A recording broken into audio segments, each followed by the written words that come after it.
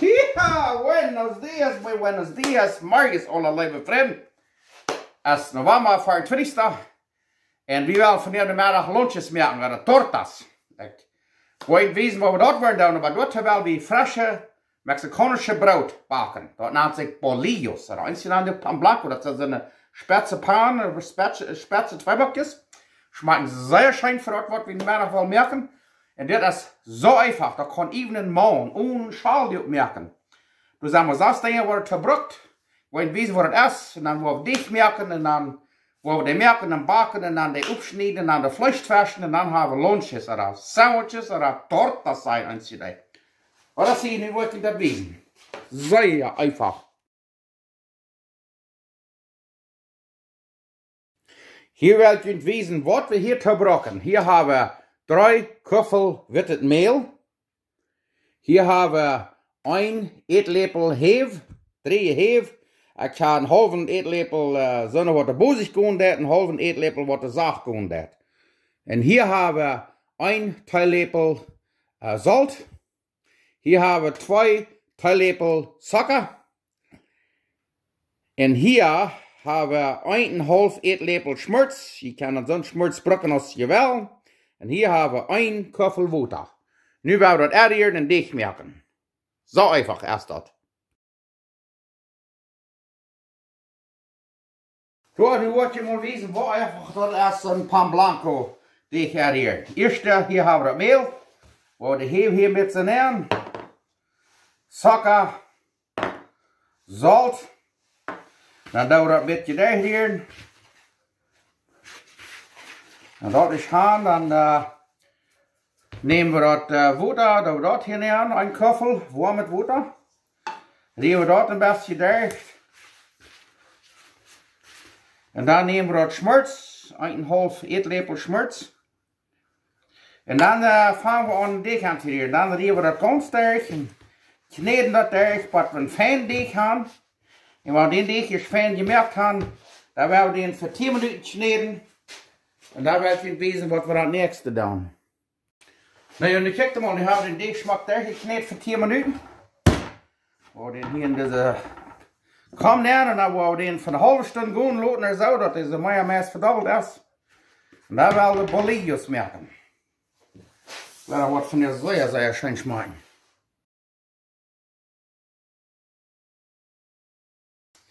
Oké, nu hebben we van steek hier 44 minuten gegaan oder zo. Kijk maar. Dit is het zeer smaak. Nu wil we wat we naam Bolillos maken. Oei, ik wil dit wat fijn. Nu willen we ons hier een beetje een rol maken. En dan willen we dat voor een stuk 5 bita verdelen. Dit is voor 5 pan blanco. Ik heb het laatst eenmaal zelfs gemerkt en dat we meest een beetje te kleine. Dit wordt vielleicht ook niet ganz. Ja, wel moet zijn. Die willen we en die alle lekker groot maken en dan willen we die oprollen dat het smaakt runde bal een beetje afknippen. Kijk maar. Dan willen we die alle lekker groot maken. Wat je wijzen wat hij zegt, want is alle smaakt lekker groot zijn en rondje rolt. Oké, dan willen we nu maar Bolillos maken. Want hier een klein beetje zoals het staat.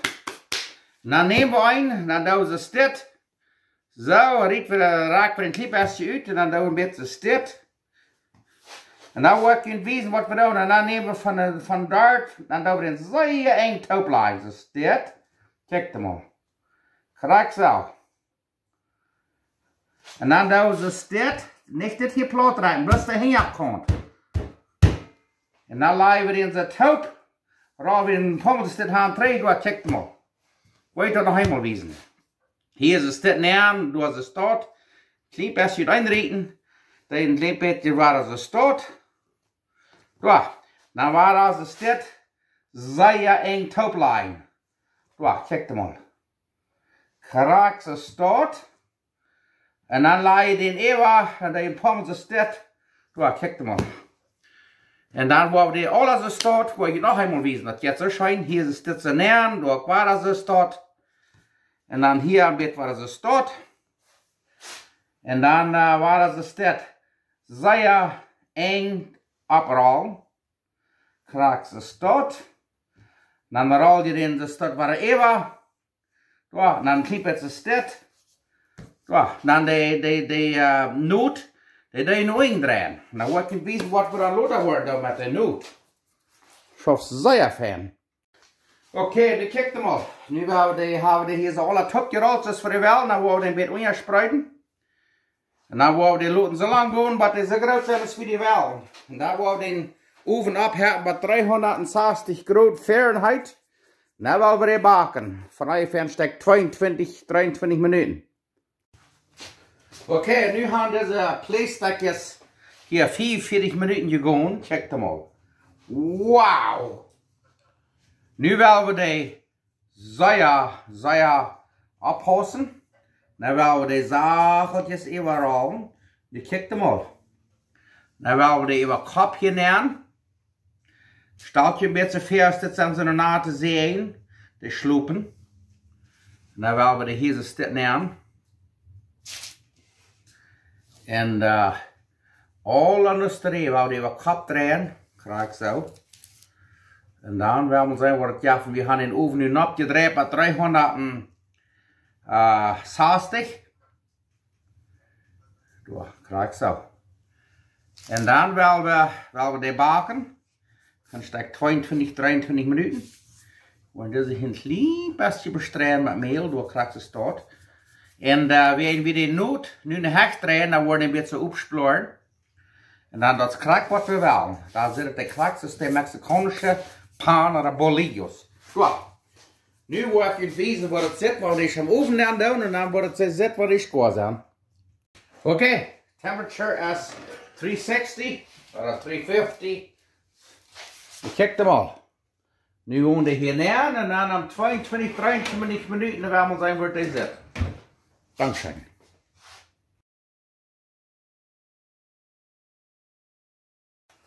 Oké, nu kijk hem al. 24 minuten later of 24 of zo. Kijk hem al. Wat lui je. Zeer fijn. Nu willen we lunches maken.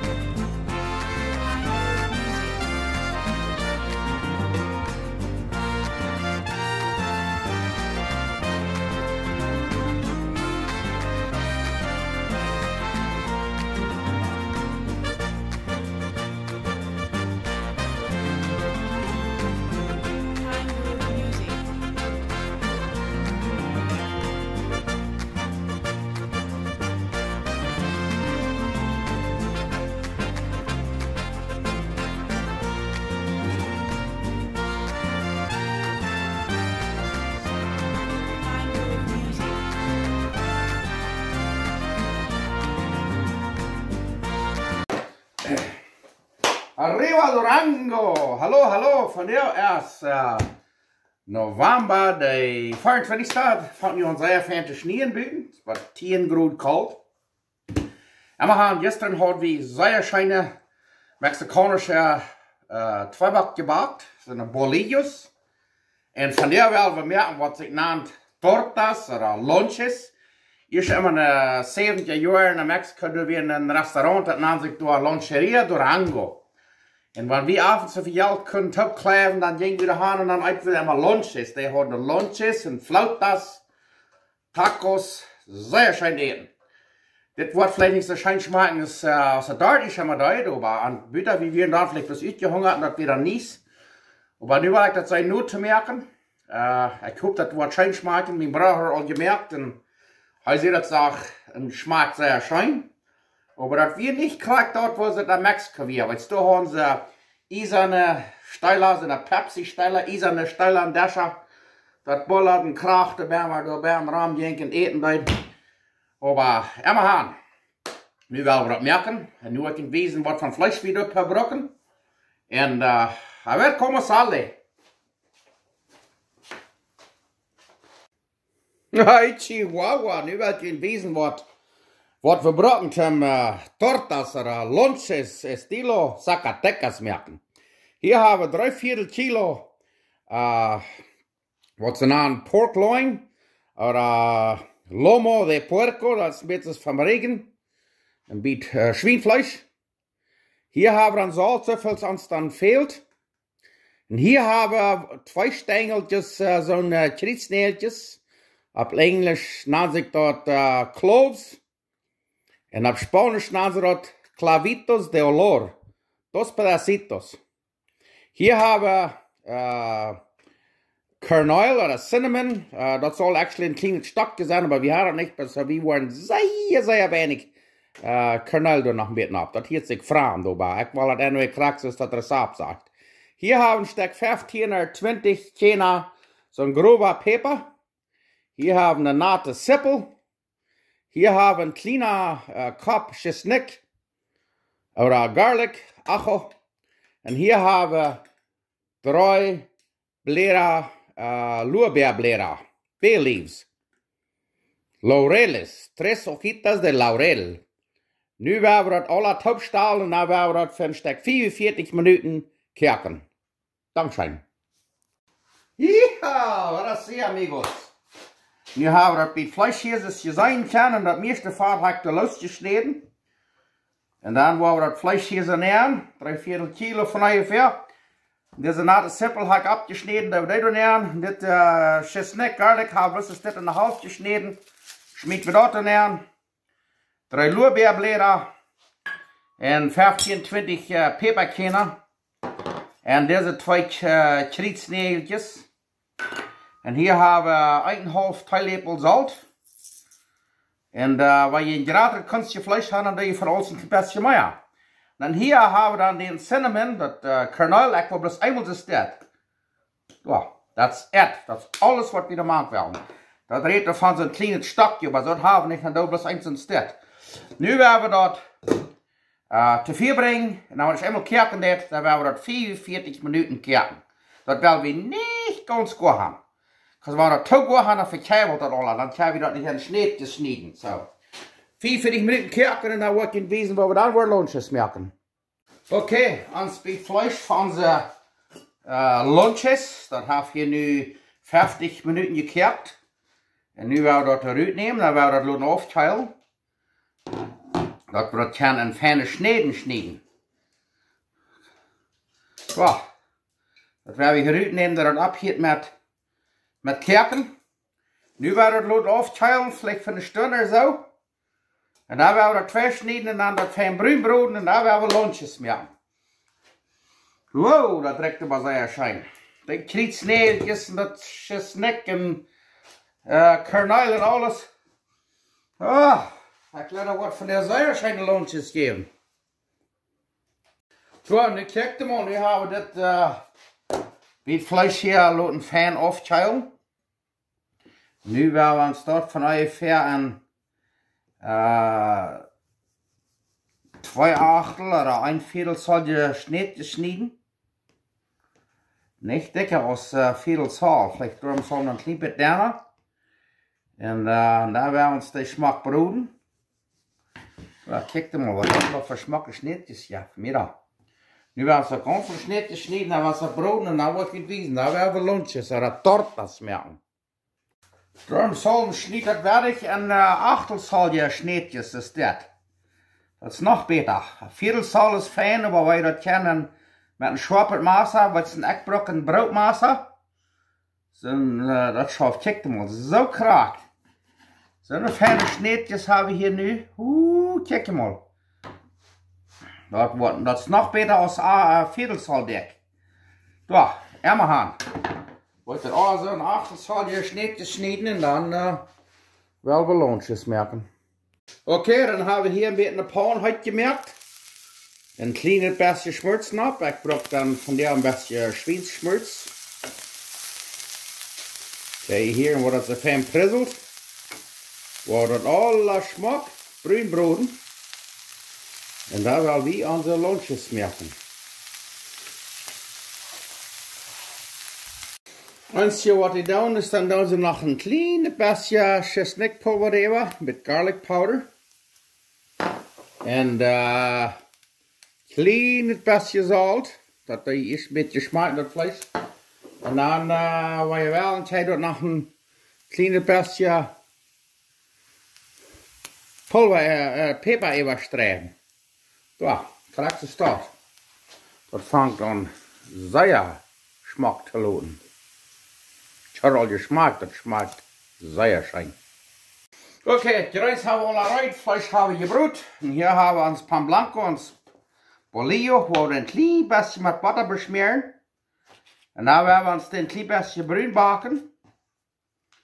Und da werden wir das Fleisch danach fliehen. Da kriegst du es dort. Nu irgendwie, nu werden wir den Schmuck abwarmen mit brun machen. So, nu werden wir uns den hier mit fein abwarmen, ein klein bisschen brun machen. Hier ist es das, haben wir ein bisschen Butter ab. Kann sein. Werden wir uns den klein bisschen abwarmen, brun machen. Und da werden wir Lonches machen, oder Tortas. Nu kijkt mal. Wow. Nu werden wir Lonches machen. Wow. Okay, da werden wir mal ans Lonche machen, oder ans Torta. Als je dan hier is, dan met mayonaise even, Mayonnaise sein. Aber wir haben hier von jou nicht, ich kann hier mit brengen, aber das ist dann don't. Und da fliegen wir hier Fleisch ab, so viel ist hier da wel. Und dann ein bisschen Backeljanen. Und als je dan een beetje Salat, je zalt een hout er een beetje. En dan doen we nog een kleine beetje Zippeln even. Zippeln, das ist eigentlich zu sagen, Zippeln. Dann, of course, machen wir da noch Avocado. Eins zu sagen Avocado und eins zu sagen Avocado. Du, check mal. Und da werden wir Papa hier taudachen, check mal das. Yes, jetzt bloß einer, das ist bloß zum Braustech, nu check mal. Sie hat dort eine Scheinschmacken, oder sie hat dort eine Scheinschmacken. Hier haben wir ein klein bisschen Zitronen. Nu wird die mal von dich bewiesen. Du, nu wird ich den von dich bewiesen, du, check mal. Krax ist dort. Nu wollen wir eten.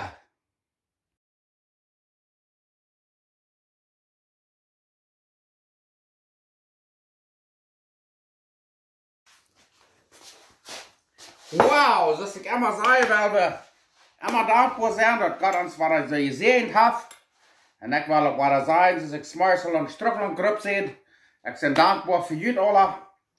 Ich bin dankbar, dass Gott mich Smarsel abgewagt. Und ich bin dankbar für alles, was Gott mir mitgesehen hat. Und nu will wir diesen Lonche, diesen Torta, das wir schon bei Loncheria daran gehalten, schmecken. Aber das erste, das kann man wel sein, dann macht es uns das. Ich wollte dann am Bild wissen, was das für heute Salsa ist. Ich habe mal getrunken, Tabasco Sauce, aber das habe ich nicht für dir. So, nu brauchen wir das. Das mag Kraxe sein, Kraxe heute. Und viel will ja. Ha! Wuhu! Dat is een beetje smart, waar je wel trekt op start en dan die wil bloß niet losgaan en dan je een klein beetje ether door ons sprayen en dan dan gaat het los. So nu wel wie diesen Lonches maken. Ik ga hier nog een beetje citroen, ik leg er een klein beetje citroen even. En hier hebben we een mexikanische kook. Als je dan hier in dit glas wien neemt, maar wie worden dan voor jou mexikanische kook. Maar dan hebben we nu hebben we diesen Lonches maken. We worden nog een klein beetje zout bij. Ik houd vielleicht een beetje, maar ik leg immer nach bezaltet. Ja, en die 2 Wochen habe ich von der gebacken, die sind noch warm. Bloß sehr schön. Ich hoffe, die merken das noch. Nu will ich doch mal schmecken.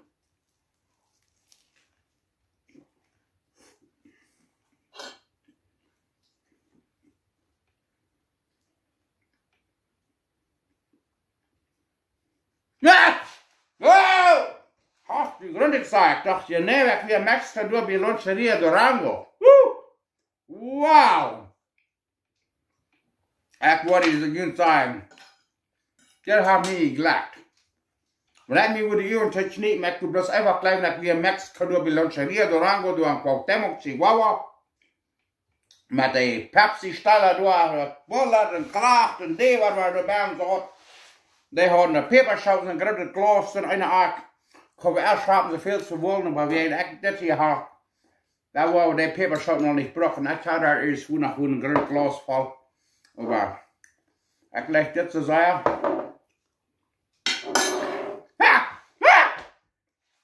Dat is een beetje van trekt, hij wil missen dat en puffen en wel niet schoven, dan bloß einmal liep als een pss. Ieder dan en dan, die wat het waar los.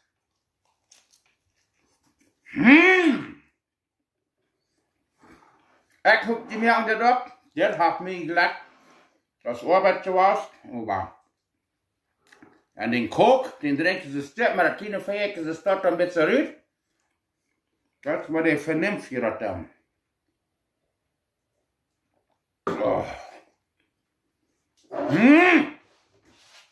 Hup, je merkt dat wat.